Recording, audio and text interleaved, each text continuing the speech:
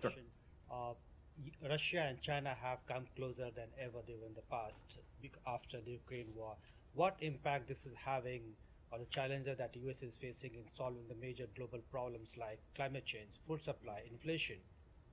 Well, we should not have these wedges when it comes to challenges that are universal in nature.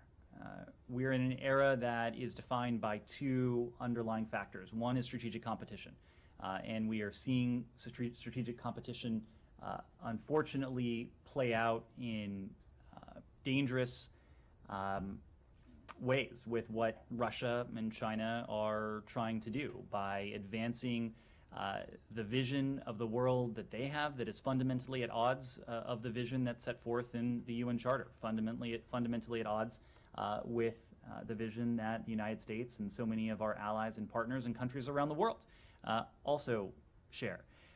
That's one factor. But the reemergence of strategic competition hasn't done away with the transnational challenges that we face. The challenge of a changing climate, the challenge of infectious disease and public health concerns more broadly, the challenge of narcotics and the need on the part of countries around the world to work to address the scourge of fentanyl and other drugs that are ravaging communities in this country, but also communities around the world.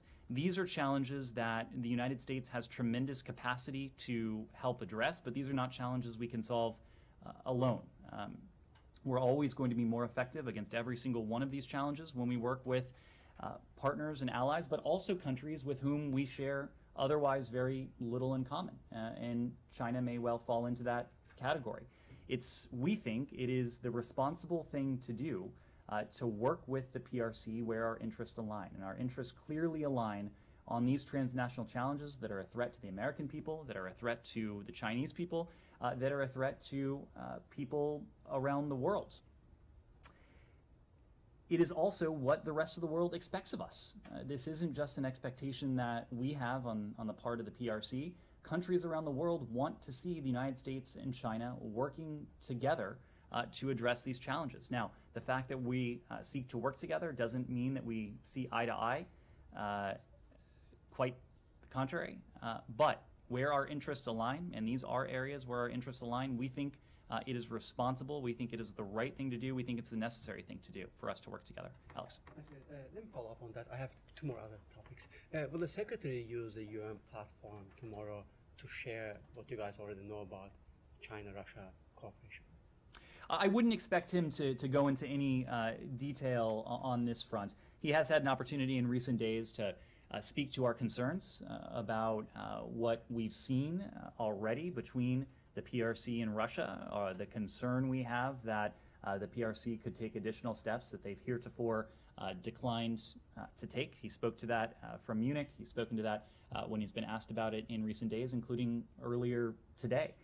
Our message to the PRC has been consistent. They would decide to provide lethal assistance or to provide systematic assistance to Russia in its sanctions evasion at their own peril. It would come with costs and consequences from the United States, from the international community. We're watching this very closely. We've had these conversations directly, candidly, frankly, with the PRC, including when the Secretary met with Wang Yi in Munich just last weekend. But do you have a new updated assessment on why China is doing what it is doing? I mean, quite honestly, they have been staying away from this for a year.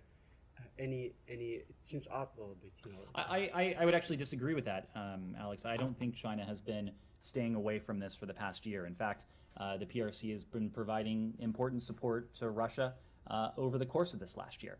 They attempt to maintain this veneer of neutrality, professing to the world that they're not taking a side, but they've clearly chosen a side.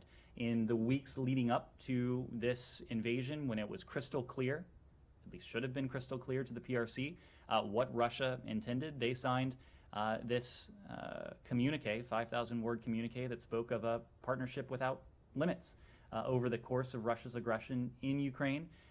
The PRC has provided diplomatic support, they've provided political support, they provided economic support. They have echoed and parroted Russia's propaganda, its lies, its distortions, its mistruths, in an effort to shield Russia and to propagate what it is trying to feed the world, a steady diet of disinformation and lies.